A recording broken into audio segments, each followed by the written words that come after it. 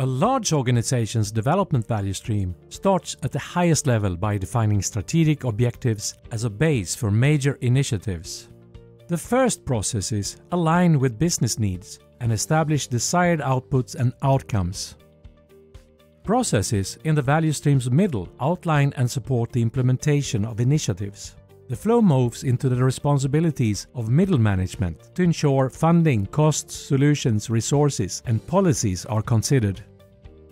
The final part is where the actual development is carried out.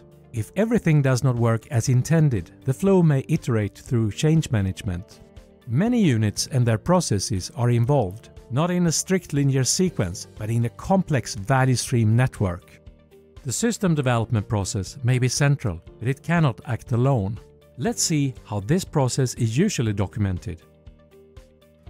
For development teams, the first step may be backlog refinement, where a feature is defined and prioritized. The feature then flows through the process until it's signed off. This example represents a linear sequence, usually called waterfall development. In reality, the work order may be flexible depending on the need and opportunity to improve. When Mr. Manager is invited to a workshop on this detailed level, he's likely to lose interest quickly. Even if multiple teams work on a complex smoke test, it doesn't align with a conventional understanding of organization-wide alignment.